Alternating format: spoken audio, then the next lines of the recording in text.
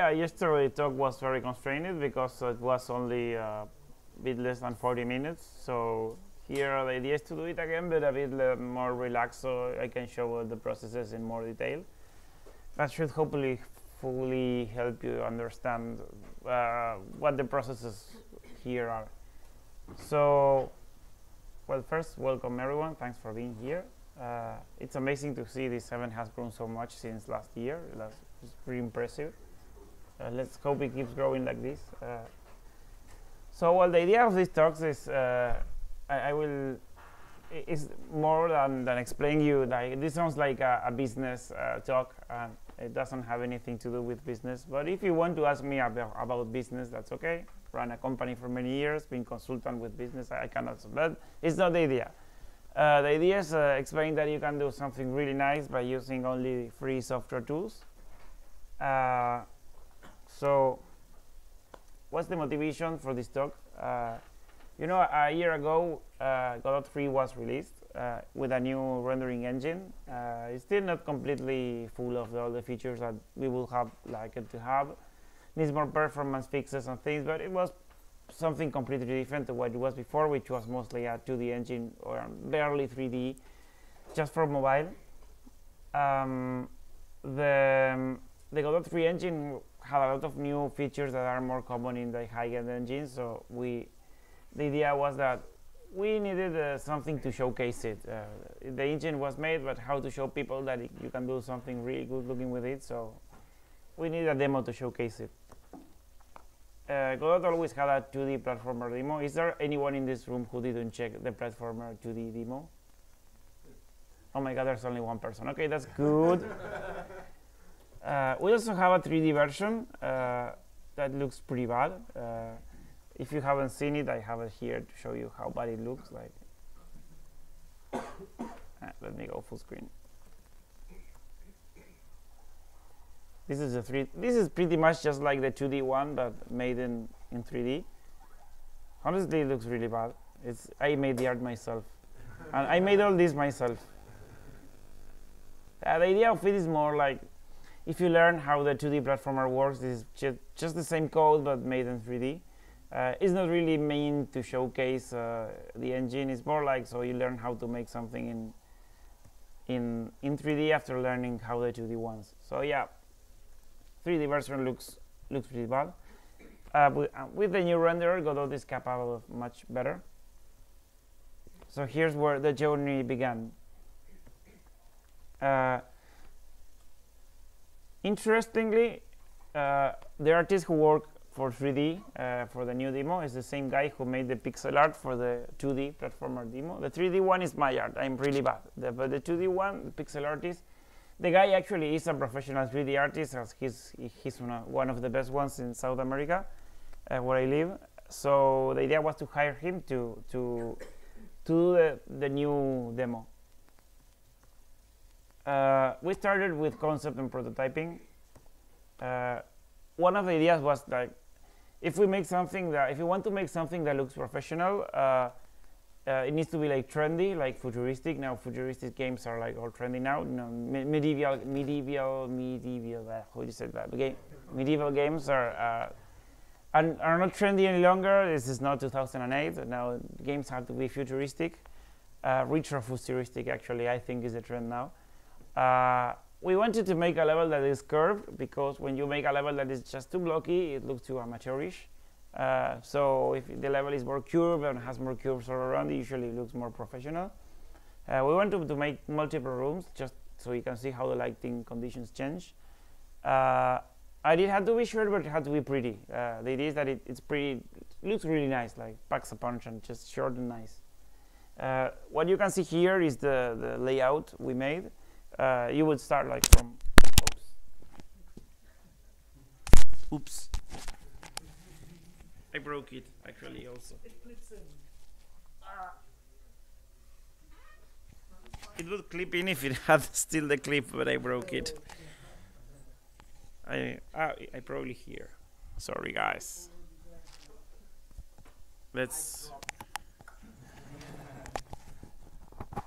Here it's working again. Sorry about the technical difficulties. Okay, should be working again. Okay, now be more careful with the cable. The idea is that you start here, you walk from a deck, then you go to a lower deck. At all times you can see this abyss, this huge abyss. You fight a few enemies, then you cross a bridge and you get to the reactor room, which should have a pretty nice reactor. Like nuclear reactor, but it's not plasma reactor, whatever. So this is the level blocking. Having worked like a lot of time professionally, what I can tell you is that you start always with a level blocking, which is you can see it's all basic shapes. It looks, if you're like not very trained, this looks like an untextured level, but actually this is all very basic shapes like squares and circles, and nothing has a lot of detailing here. The idea is to just you get an idea of how the level is going to look, but the art is not even close to final. The geometry is not textured. The geometry is too simple to be the final geometry. We did this level blocking just to make an idea of how the level was going to be. This was done like in 2 days by the artist. When you're a professional artist, you can do this kind of blockings really quickly.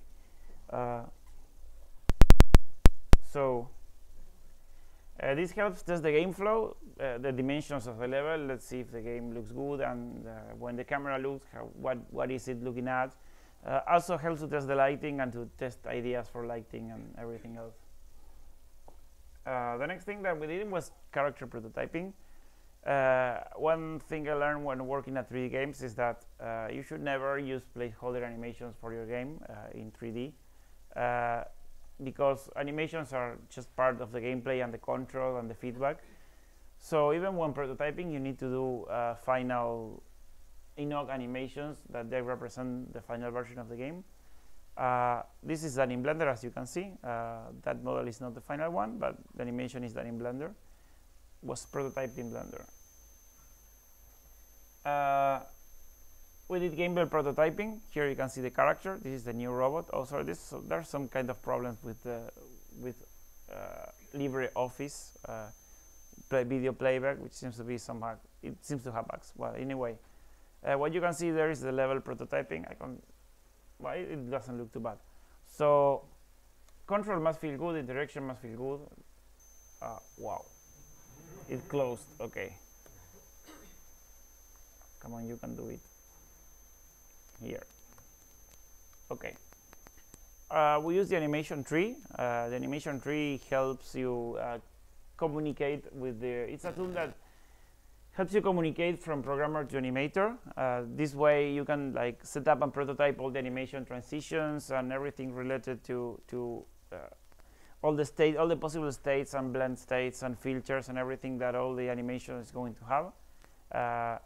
It's very good for just communicating with animators and to organize all the very large amount of animations that you usually have in a project. This also was done in the prototyping stage.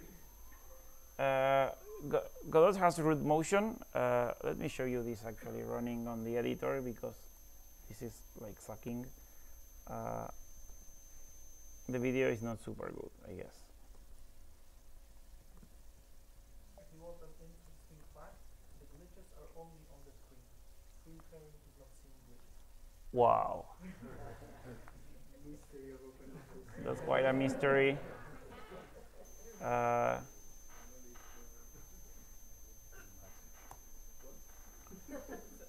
Here you can see the robot scene.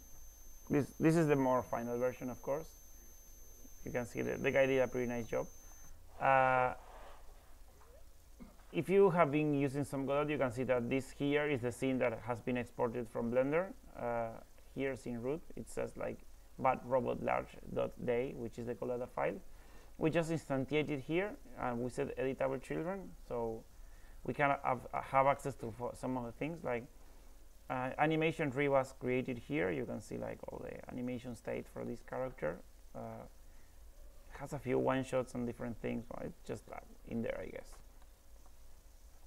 Has different like blend animations and everything. Well, that's pretty much. And it also has like root motion. So when it went away, okay. Yeah, it's kind of weird. Sorry, no, and not used to LibreOffice. Had to use LibreOffice because Google Docs wouldn't stream things. Well, root motion means that when you animate a character, the character animation is built into the animation. Let me see if I can show you this in Blender actually. So now that we have a bit more time, I will close the engine. Wait, I might hate this in Blender.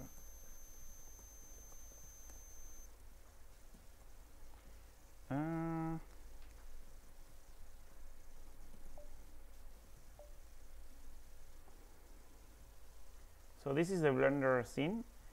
I can show you the animations for the character, which are here.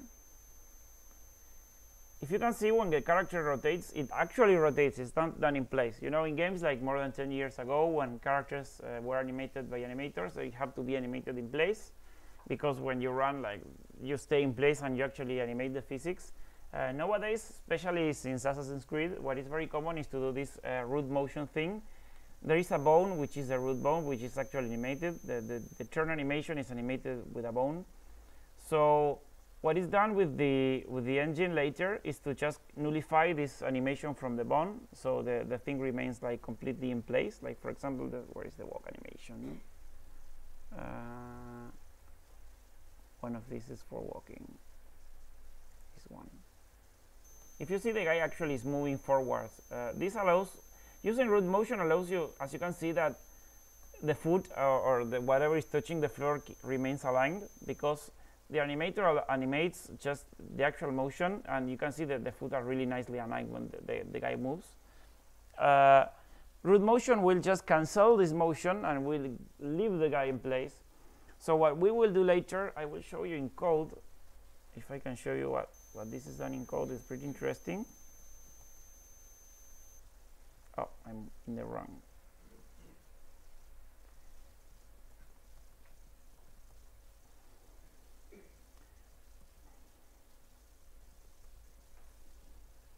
Here. Where is the script? You probably have used the move and slide function in 2D, right? Like, I'm pretty sure most of you made 2D games and use the new move and slide function. So this is the code for the robot. Okay. As you can see, this is pretty interesting. Here, in this line here, I will try to make it bigger because it's probably very small in the screen. Can you see it better now?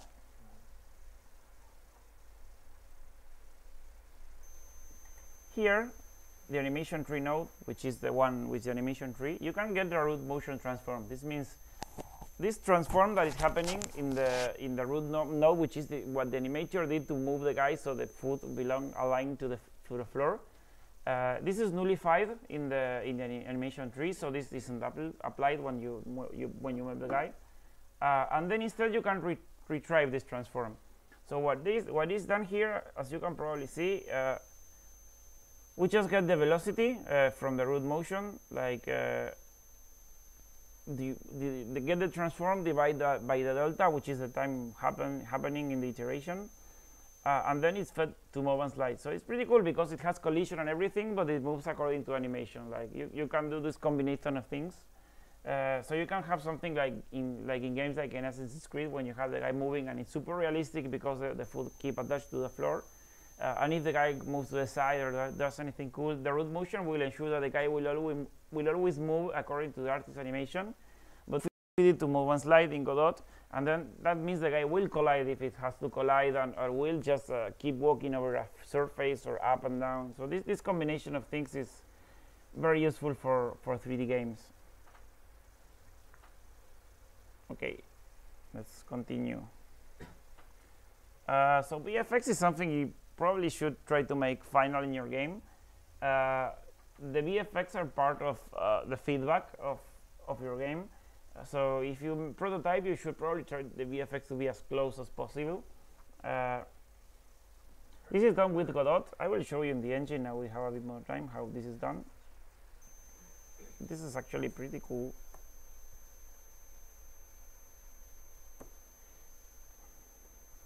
Again, the same scene. You can see here, this is the actual scene that was imported from Blender. This is a bone. You remember, this is a bone attachment. This tracks the motion of a bone. It's tracking the motion of the cannon. You know, it has this cannon over here. The bone attachment is attached to the bone of the cannon.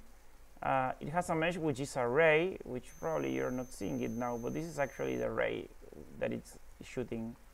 So it has a material and it has a shader, and this shader has a clip distance, which is is it visible right now? It might not be visible. Let me check. No, the ray is visible. So transparency is this. I can put it to 1. Here you can see the smoke. But actually, this shader, what it does is, let me show you. Can go from 0 to 1. Well, I will show it animated. It will make more sense.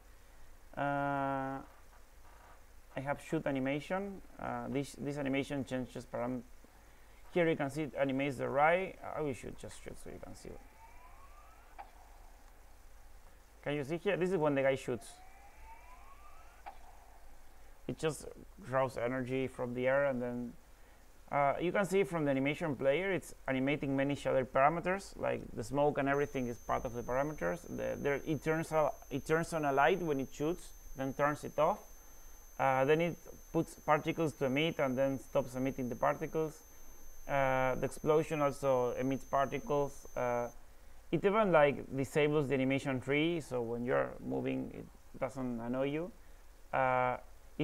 It's like calling functions. Like check, this is should check. Here it's checking. It calls this function, and the function checks if the guy is hitting something, and then just resume moving, because the guy will stop, then shoot, and then stop moving. This is all new Godot 3.1. You have audio clips, so you see when the guy shoots. You may be able to. I will raise the volume here. So this is all done with the animation system in Godot, which is pretty amazing. It's that this is something like pretty unique to how you do things in Godot. You just can look at all the things that you can like change to just do this shoot animation, check if it's hitting something, resume walking. Well, all the VFX are done with this, and you can see that it's affecting so much like shader parameters, lighting conditions, particles. It calls functions. It plays audio. You can do all this very nicely with how Godot does animation. So let's go back to the presentation. This is how it looks when you're working. This is all in the prototyping. Maybe you should actually play it from here. I don't know how to make it work. At some point it was working, then it just stopped working.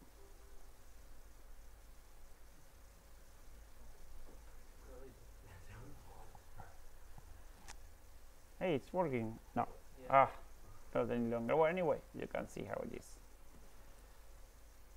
So texturing. This is something very interesting. If you're working on 3D, it's interesting that you know how to actually do textures yourself, because you may actually need textures, and you will not always find them on like royalty-free sites. There are a few royalty-free sites, but you can't always find what you want.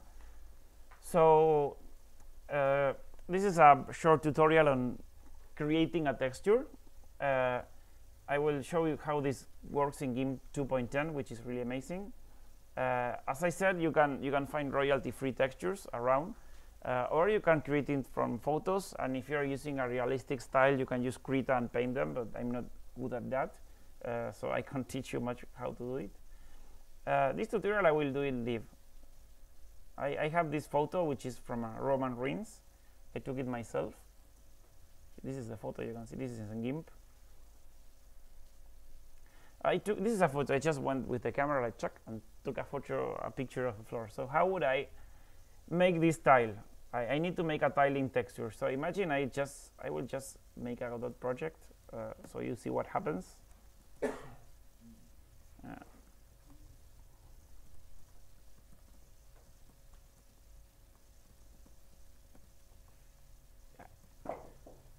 This is how you create a Godot project from the command line. Done. Oh, yes, sir, that's true. So, well, anyway, that's it. This is the empty project, so I go back to GIMP. I will save this.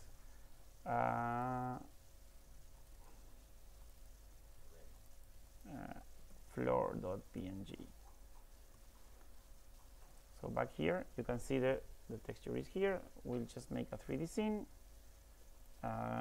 mesh instance, qual mesh, new material. I will put texture in albedo, and it's quite big, but it's done. We'll make it unshaded. So I will scale this like 3 big, and let's make it tile. Here, just so it's clear, I will remove the origin and the grid. Here you can see how this texture that I took, this is what happens when you take a picture and then try to use it as a texture, especially a tiling texture. You can see it sucks, doesn't really tile. So how do you make this thing that you see here an actual texture that is tiling beautifully, and you can just repeat it and use for whatever you want? I will go back to GIMP here. The first thing you have to do is just find a region that may somehow be tiling. So here, then you crop it, like for example, like could be something like this, I guess. Yeah, this region may actually be something like this, could work for tiling. So let's do it, then save it, then back. Well, it's more like better, but it still doesn't look very good. So the first problem we're going to solve is this problem that there is like a gradient. You see that it's in one side is bright, the other side is dark. With the new GIMP, there is a really nice tool which is called high pass filter. It's here. It's filters, enhance, high pass. This is literally a high pass filter. Just removes low frequencies. So just check this until it looks somehow okay, like this is totally gray, and then gives it some contrast. If you go too much, the gradient will remain there. So this is kind of okay. Then you can check the contrast, so it doesn't look too horrible. And let's say it's okay like this. And let's save it. Then we go back. Oh. You see, there's no longer a gradient, but the texture still remains there. This is the first thing one needs to learn when doing tiling textures. Just high pass filter is very useful for making tiling textures. It gets rid of the gradients on the pictures you take. It makes them very flat, so it gets kind of rid of a lot of lighting. So as you can see, I will get close, and there are still discontinuities. Like this texture actually is more difficult to see them, but if you look for them, eventually they should appear. Like here, is it? We have discontinuities here. You can see it's not like totally, it doesn't really repeat perfectly. It's like close, but it's not quite there. So there are two techniques to do this. One, which works for more of the general case. You can do layer effect here. You can do transform, offset. You say half width and half height. So you can see that the discontinuities become quite visible here. This is just the same texture, offsetted and wrapped. So the cross that you see in the center is actually the previous borders of the texture. So easiest way and more generic is you have something called clone stamp. I think it's one of these. You just select a region and then paint like with this. You can just fix it with the clone stamp. Like it's kind of like okay. I rotated by mistake. You can use the clone stamp here, and it will more or less fix the discontinuities. It works more or less. Just probably you need to do it a bit better than what I'm doing. So this will you will save it, and it will just you don't see them much more anyway, and you have a very nice floor texture for your new temple. There's another technique I really like. Let me undo this. It's more like an automatic way of doing it. This is the previous one that wasn't looping. Is it, or is it not? Yes, it is. I really like this one. It's very easy to make something tile. I will first duplicate it, duplicate the layer. No, not this one, this one. You see I have a layer above, a layer below. I will hide the layer below so it's clearer. I'm working on the layer above. GIMP already has something to make texture tiles, which is called make seamless. You just make filters, map, tile seamless. But it kind of sucks, you know, this is destroyed, this is destroyed. It doesn't really look very good because all it does is just make a crossfade of the texture, just make like a crossfade. So the texture crossfades itself, and this just layering above itself looks really bad. So since all we care is that the borders will wrap by itself, I mean by themselves, all you have to do is do the tile seamless, but then just grab the eraser, which is probably here. Let's make it a bit bigger, and just like erase everything. Oh, sorry, this is not the eraser. It is not the eraser. Oh, I thought you had an alpha channel. Oh yes, you didn't have. Okay, now thank you. Now you do the eraser. Just leave the border. Just make sure nothing of interest gets like crossfaded, so you just leave the border of the image like this. I don't want it to crossfade. This I don't want it. So this is only the part. And once you have this, like this was, remember you need to use the tile seamless effect, and then you draw everything but the border. Then you just have a magically tiling texture with this. You don't have to do like anything else. It's just magical and it just loops. Because all you care is just keeping the part in the border, which is one that will blend into itself. And then I go back to the editor, and you can see that you won't find anymore any kind of discontinuity. It will look fantastic. I really love this technique because it's like tiling textures with no effort, and they always look great. So then there you have it. Remember the way it was before, like now it's looking fantastic. No gradients, no discontinuities, like it just looks great. Yay. So, yay. But it's not enough. There's more. You probably want to, this is unshaded, but you probably want to add lighting to it. So I will just remove the unshaded, I will add a light. Let's put a lighting here. So you probably want this to include normal mapping. I will just give a bit more energy to the light. So this is completely flat. I just move the light and nothing happens. Normally this should have normal mapping, but you don't. So what you need is to create first a height map. Actually, do I have the GIMP normal map plugin installed? Filters, let me check. It's not installed, but it's not a problem. I will install it if my internet allows.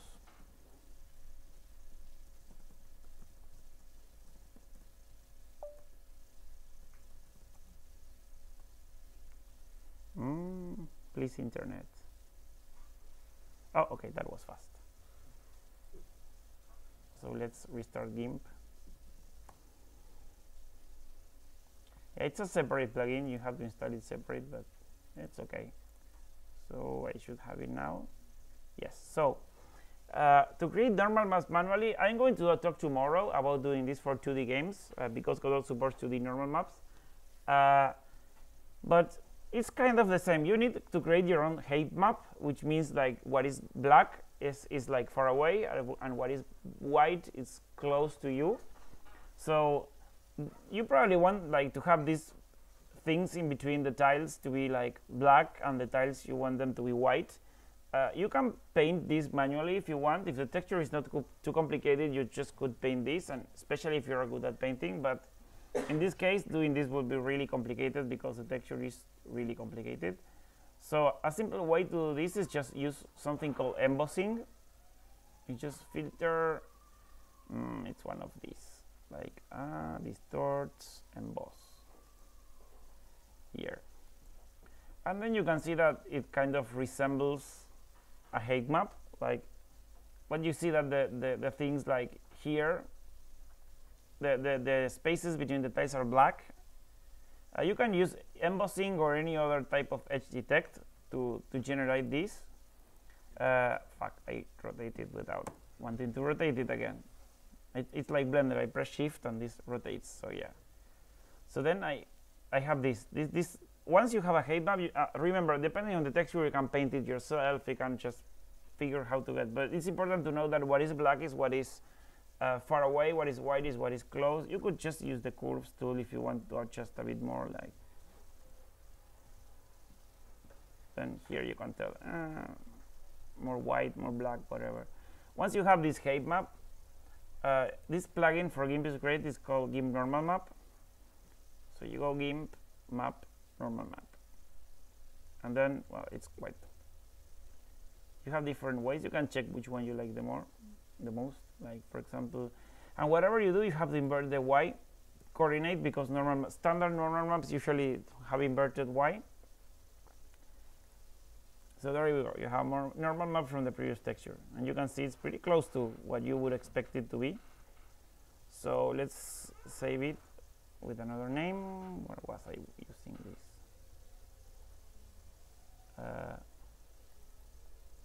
Floor normal.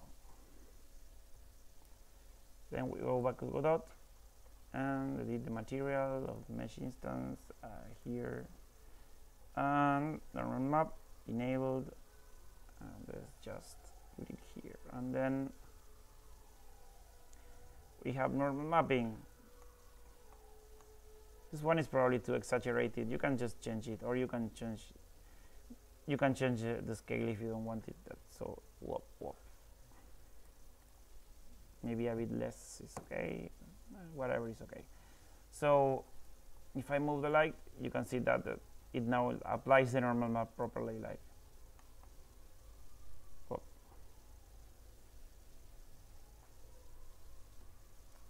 So well, that's a kind of the idea. You just can create your own normal maps and your own textures this way very, very nicely. One thing that happened here is that when I created normal map, probably I lost the tiling in the normal map. So there are lines here. This happens because the normal map filter destroys the tiling pretty much. So you can see here that filter map normal sorry filter layer transform offset. I will do this, and you will probably see that the normal map plugin is breaking this. So you probably remember how to fix this now. Just duplicate the layer. Again, filters, map, tile seamless. It just does a crossfade. Then eraser. I will hide this so it's clear. We'll just use the eraser again, like just making it like tile again.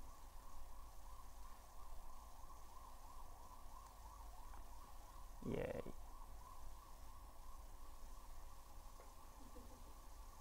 There we go. Now it's probably just tiling again, so I will save it again. Oh, export normal map. Then when I get back, you know that you see that the lines that appeared because of the filter disappeared. So that's it. Well, that was creating textures. I hope it was useful to you. So let's go to the presentation. Now modeling. I will explain you a few techniques for 3D modeling. One that is very easy to use, and the one that we use for the demo. This is called atlas-based modeling. Basically, you need to be in a mindset of an artist for this a bit. Like, you just you create an atlas, which is like there are like two wood planks and some kind of round wood thing. It doesn't have to mean anything in particular. Just create variety of shapes in a texture that you can use to later be creative and do modeling. Like, you can see there's like a variety of shapes, and with the same technique as I showed before, you have there the how you call it, the normal map, and there's metalness and roughness. You just create them yourself. Just get textures, style them, do whatever you have learned. Make sure that the albedo texture, which is there doesn't really have any lighting, because usually lighting happens with the normal map when a light happens to it. So just create anything you want, like an atlas there. And the idea is that when you start modeling, and you create your models using the UVs for this atlas you made. You just have to be creative. Like you just create a lot of things that you will feel that you will be useful for you to model. Can be like a bunch of them, and then just for example here, I made this table using the atlas. This other table, I made a window. I made something like to sit at, like a chair or sofa.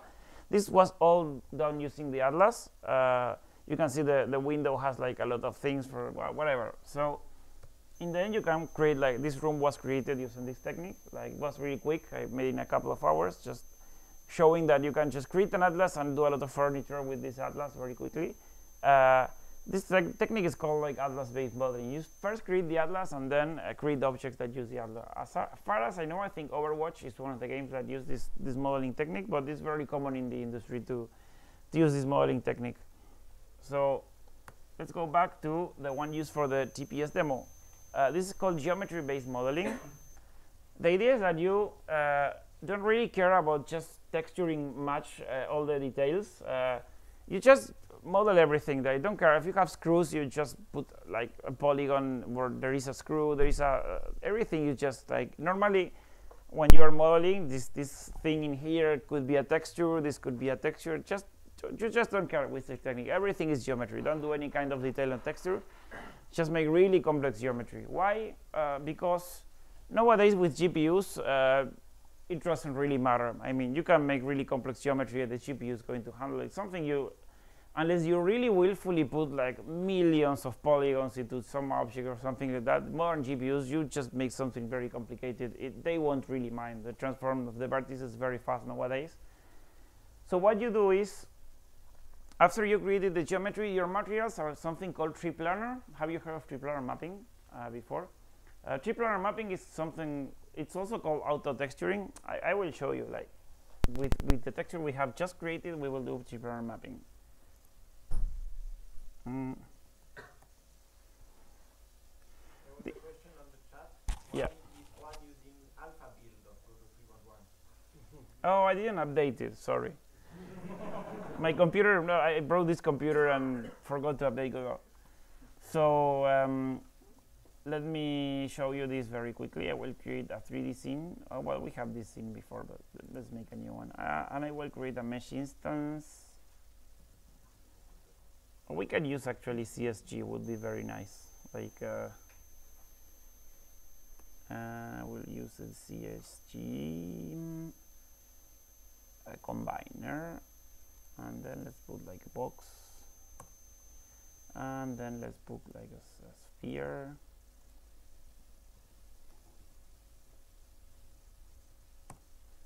and then we can subtract the sphere to the box like this. Where is the operation? I forgot how my own thing works. So the operation was here. Do you guys remember where the here, subtraction, there you go. So the sphere should be subtracted from the box, but was it this how it worked? I don't remember. I should read the documentation clearly. Or was it this one? Okay, yeah, that makes a bit more sense. Okay, now, yeah, it's the second that works on the so it should be the opposite order now, I think. Well, I don't know, something like that. I will just add a light. So this looks a bit better.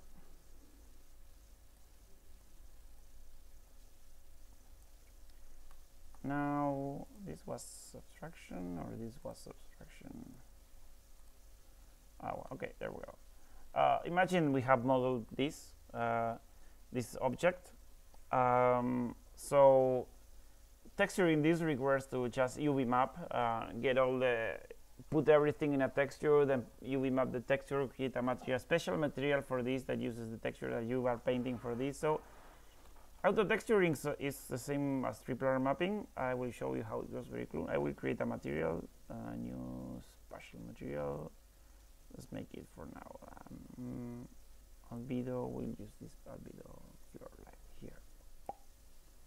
There we go. I have this texture here. This is using the UV of the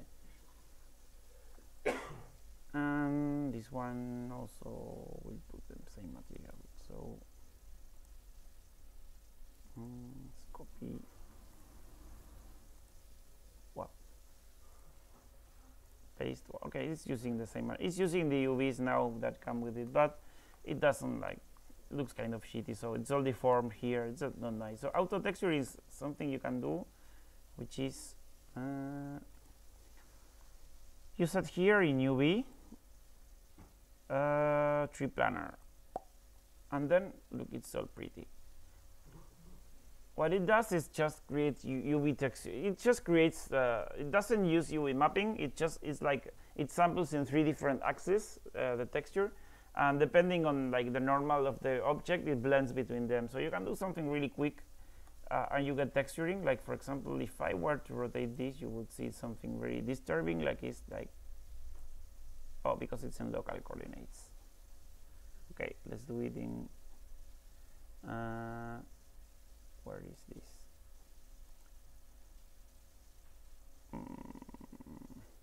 I don't remember. I think it's here. Flags. World tree planner here. Now it's in world coordinates. So if I rotate this, you can see now what it does.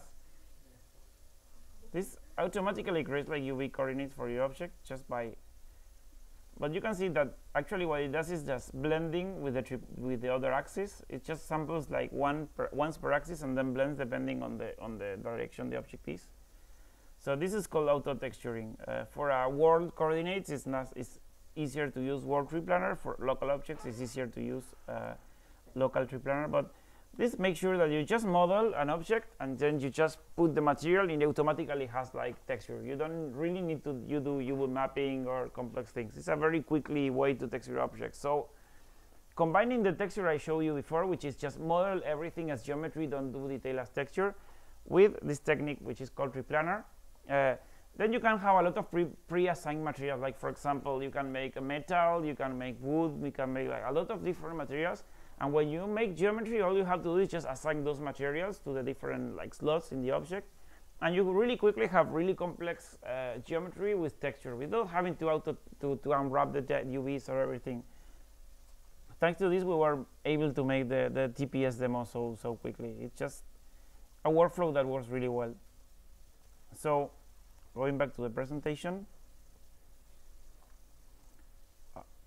it doesn't use the window. Okay. So this is how it looks when you do it properly. This is pretty much just it has a bit of texture work, but mostly it's just a tree planner, and everything is just geometry. Like there, all the detail you see there, all the cables, everything is just. Let me show you a bit better. So, like this whole is model, this is model, this is model, all this detail here, and everything is super high poly. But it just doesn't matter because your GPU is going to handle it fine. Like you can see, has a lot of geometry. Well, it looks really good. I mean, you can make this very quickly because you don't have to care about texturing or UV mapping or going to Substance Painter or anything like that. The alternative will be to just use Substance Painter if you want. It's more work. Probably looks better if you take more time with Substance Painter, but it's not open source, so I can't use it for the talk. But I'm just waiting for the Blender guys to implement something similar to Substance Painter regarding to just taking a material that has like the metalness, the roughness, the albedo and everything, so you can just paint it over a surface with all together. They still haven't done that. I've heard that they're going to do it like after Blender 2.8 is out. So come on, Blender guys, we need you to save the open source or game development world. But anyway, this technique works really well. It's really easy to do. You can create a lot of very, very high detail looking geometry very quickly. So you can see here, the nice thing is the materials are really reusable. You just model and then assign materials. This is just the way, if you have seen, for example, DreamWorks or Pixar movies, they do this a lot. They have modelers that just do all the geometry with all the tiles, and they have the guys who make the materials that just make generic materials, and they drag the materials over the objects. It's the same technique. So basically, it looks really good. If you just look at it, just using geometry, it's not so much effort, and it looks really good. And Godot has JProbes, which works really well with this. So finally, level design, and we're reaching more of the end of the talk. Here, the level is built in Blender. If you have a grid, like you probably saw at first that we have a level blocking, which is like the very basic shape of the level. Once you have the gameplay working in there, you just tell your artist, okay, make it pretty. So everything is done in Blender. I will show you this instead of explaining it. It's somewhere. No. It's here, right? Actually, no, I will use it in Blender.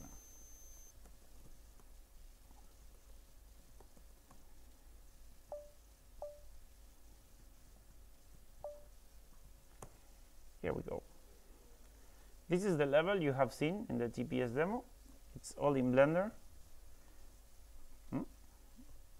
Okay, I don't know why it's doing this. Function. I can't switch perspective mode off because my keyboard isn't being recognized. Oh, here it is. There we go. There we go. So we go to distraction free. It doesn't work. Well, whatever.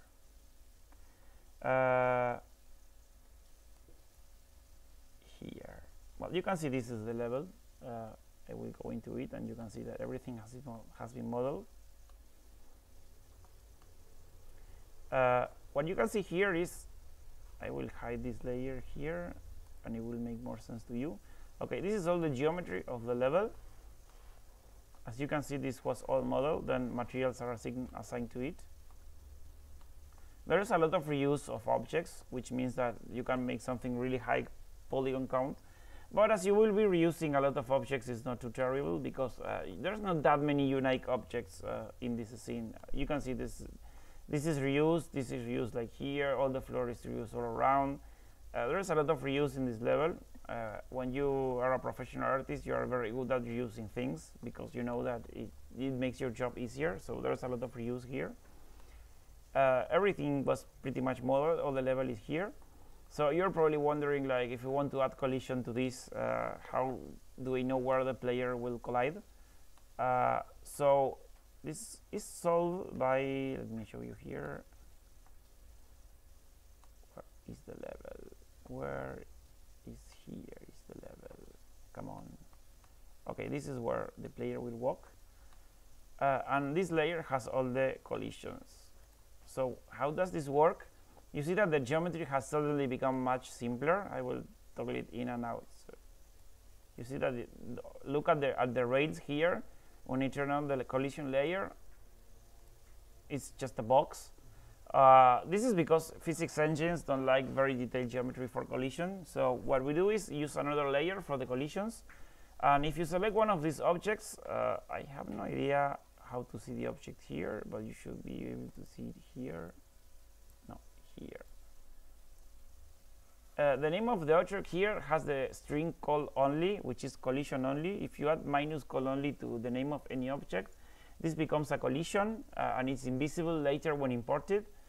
So you just basically model all the level and everything, then model the collisions and add minus call only to the name, and it will work.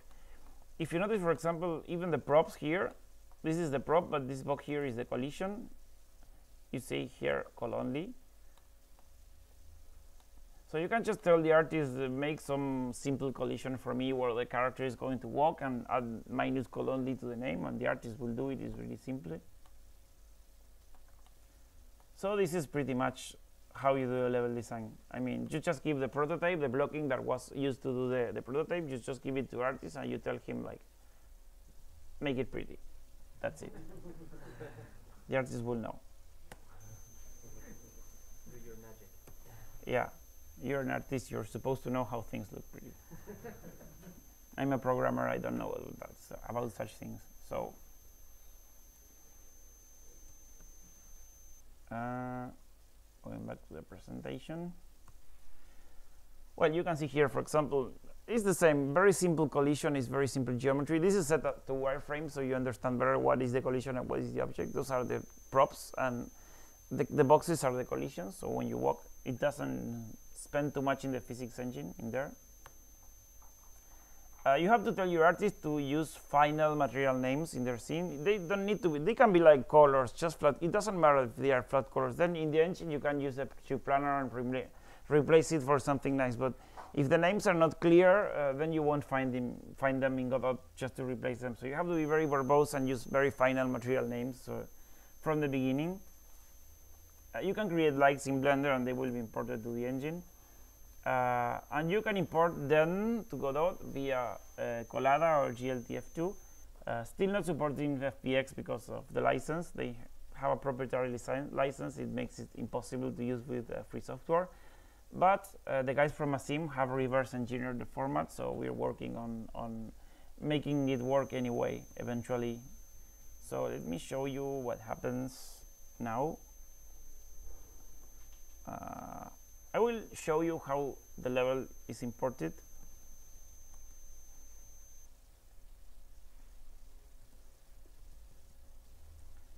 And demo level, where is the demo?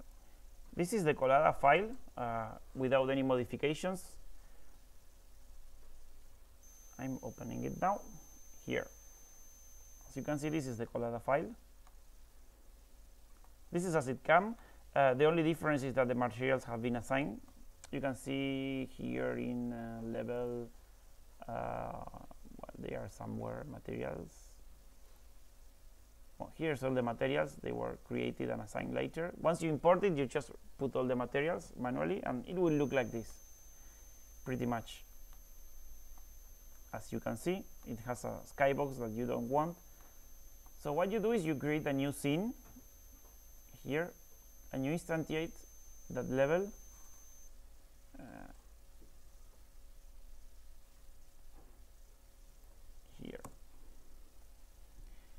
Here you see that I have my scene with the demo level in here. It's the same thing, but I will create, for example, I will change the environment because I don't want a skybox, because this is like an exterior. So I will edit it and background,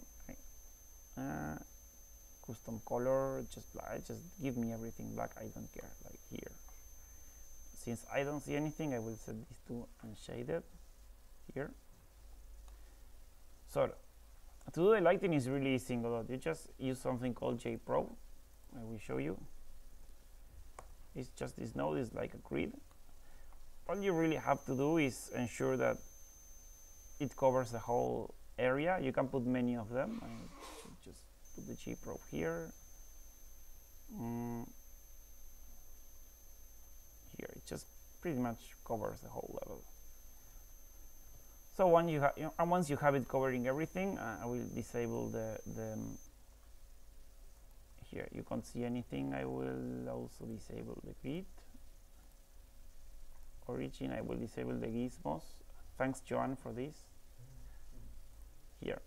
Here is the scene as it came. This thing that is here is emission, materials with emission. You can set like emission, which is that material will emit light. Everything else doesn't have emission. So when you bake global illumination and GIMP, both the materials with emission and the light will be taken in consideration. So I will show you that I will bake this. It will take a bit, but it's not too long. Not nearly as long as when you use other engines. So it's pretty nice. So we'll just let it bake. The nice thing of GIMP is that it doesn't really care about the amount of geometry you have. So you can have a lot of really complex geometry. It's not going to take longer because of that, or need more performance or more texture memory. You just leave it baking like this. It will take a while.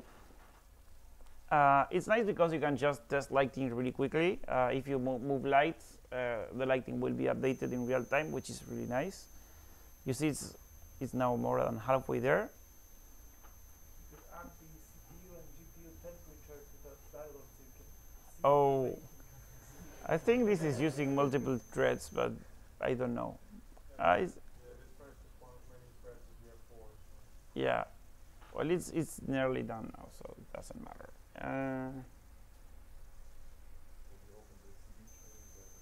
And there you have global illumination. You can see now that, yay! You can see it actually looks pretty cool. Like this is, you can see the emission materials are like adding lighting to everything around. You can change some parameters in the JPro, like propagation. If you change propagation, like more or less, you can use more energy. You can just like tweak it to whatever you want. So you see, it doesn't really take that much effort to have something that looks like nice and pretty. You have now seen all it takes to do this. Now this is the part that the gameplay happens. It's around here. I forget that we have this cool mode for FPS, like, yay. How did you do that? Keep the right mouse button pressed and use WASD.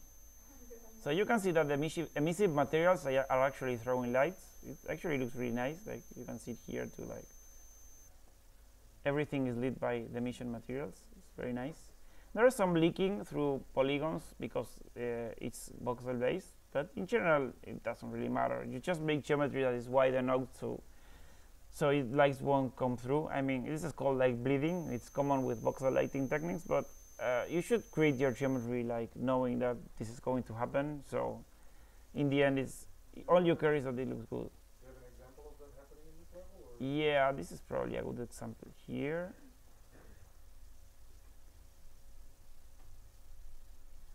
Like this here shouldn't have get so much lighting. I think it's probably because it's in the same voxel as this, so it's getting more light than it should. It's just simple things, but it's very difficult to see actually. If you maybe go to the other side, but actually we left a space to avoid this from happening, as you can see, like from the interior. Like now we are inside the Richter, but we purposely left enough room between the. See, this is like the middle part. This is so the voxel light won't come from one light to the other. So there are not that many places where you will see this, but it's what it's used to be avoided. One thing the voxel lighting has is that it's very like low frequency, so small details for occlusion won't be visible, but you can fix this by, like, for example, going here to, let me show you, for environment, and using screen space ambient occlusion. So you can just raise intensity. I will make it affect because they have our AO maps here. See that you can use a screen space ambient occlusion to simulate maybe where are you? Just went to hell. Okay, let's go back to the level. Here. This is why I was saying you can use ambient occlusion to simulate like the higher frequency occlusion. Let's see if I turn it on and off. This makes some things like more occluded than others. Like for example, these corners. When I turn off the occlusion, like you see, it needs more high frequency like occlusion information. So combining GI probe with screen space ambient occlusion actually makes it look really good in the end. You have screen space reflections, but this level isn't really designed to use them. You can use a tone mapper. Filmic is the most common one. Auto exposure is too much for this, but maybe I can use the glow effect. You can use it, and then everything that has light will glow. You can set a threshold like 0.5. You can set the different glow levels. Maybe screen is nicer here. I can change the intensity, like it looks better. It's way too exaggerated, but you get idea. Let's make it a bit less. It looks nice now. So you see that it doesn't really take that much work to take something that looks good. You just need to know the right techniques for modeling and for creating it. This technique of using detail and then preplanar mapping is really good because you just focus on geometry, and if you're once you start modeling in Blender, you just get fast at it. It's all key. Once your muscle memory happens after a few weeks of struggling with it, you get really fast when modeling with Blender. So you can see that in every place that it looks really good with all these things applied. It's pretty much not that much effort to get this quality, but you don't really see many in this doing this. All this demo was like made probably like in 3 weeks. So When you had the model open in Blender, there was like a cone geometry coming out of yes, this was done because I wanted to simulate. You can see here. This Godot still doesn't support volumetric lighting, and also this is like probably impossible to do with volumetric lighting because of the shape. So I did a special shader here that fades on proximity.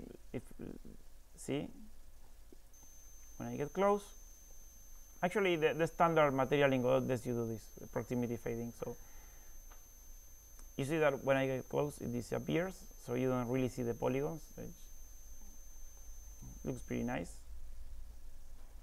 This is what the cons were for, just to make this shader that disappears on proximity. Players just see the volumetric part, and when you get close, they disappear, so they don't really appear like polygons. But you see, they look here far away. You can see them; they look pretty nice. So that's what it was made for. So then you can, if you want, adjust like brightness and contrast and saturate it, like, do whatever you want, like here. Better not. There I just put some saturation, and now it's like super like colory, like trendy. Like you can really use color correction. You can, like, for example, use depth of field here. Let's put 50 meters. Too much. Too little. Here.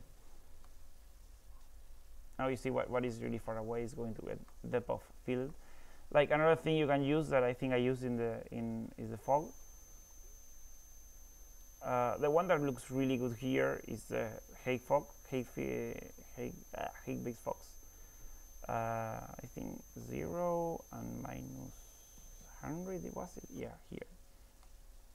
See, this looks really good, Hague-based fog, because whatever goes before looks like there is like something mysterious going in there. I will change the color so it's more here. Here we go. And that's pretty much, there's not a lot more than this. As you can see, it's pretty easy to create these kind of things once you know the right techniques. It's the techniques the guys in the industry don't want you to know. But yeah, that's pretty much it. So well, this concludes the presentation. I hope you have enjoyed. If you have any questions, of course, I'm here to answer anything you may probably did not understand because I'm not very clear.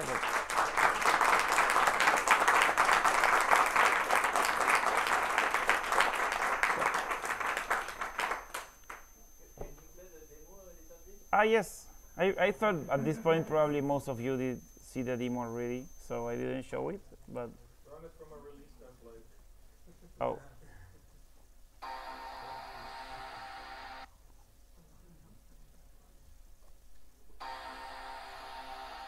There we go.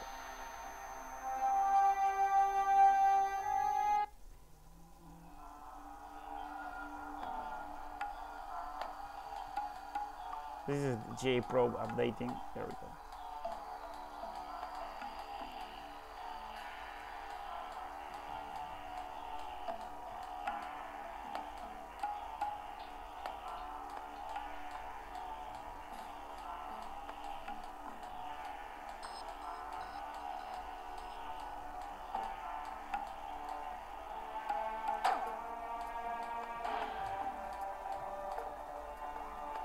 You can see this is what root motion is for. It moves so like realistic because the animator bakes the motion into the animation. So the foot always like look at it rotate. For example, oh fuck.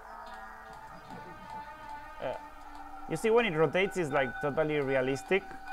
This is the kind of things you do with root motion. Why it's so cool.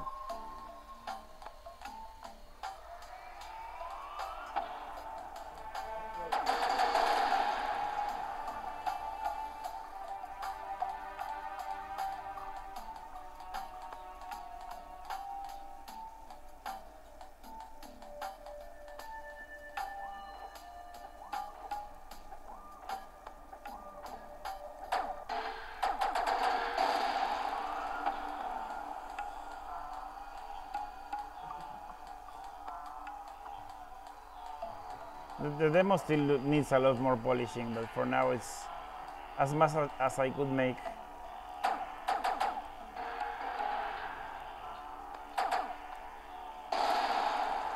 Oh, one more thing. You probably noticed that the sound is very reverby and everything. I will stop the demo and show you. This is another really cool thing you can do with the engine now.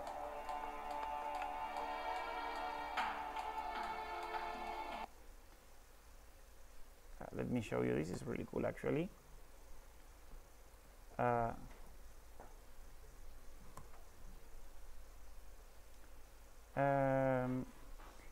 You know that there are two different areas. This very large area that has the deck and the reactor, which is inside. This is the level for the game. There is something really cool here, which is that we'll look for it. Where is the sound? Here. There are two areas. You can use areas not only for detecting objects in Godot, but also for sound. They have a property here, which is called audio bus. Audio bus, you can override an audio bus and send it to a bus. What does this mean? There is this area here, which is outside sound. Let me turn off the effects because it's not very clear then. Here. There's this area. Can you see the shape now? Here. This is the outside area. This is the inside area for the area. I think it's a capsule. These areas send to different audio buses. Here you have two different reverbs with different settings. So when you have sounds in the outer area, there is a much larger reverb happening. And when sounds are produced on some other area, they send to the reactor bus, which has a smaller reverb. Like, for example, you can see here. This has a room size of 98. This is 74, so the reverb is different. Well, I can't show you right now why it works, but the idea is that you can have different areas sending to different reverbs. For example, if you had an area that was underwater, you can send it to a bus that has a low pass filter, so everything is muffled. So the audio system, the position audio system in Godot is really cool also. This demo showcases it, but it's not really clear. I didn't add it to the presentation due to lack of time. So yeah, any more questions? Yeah. Question, you showed this Atlas, no, not Atlas.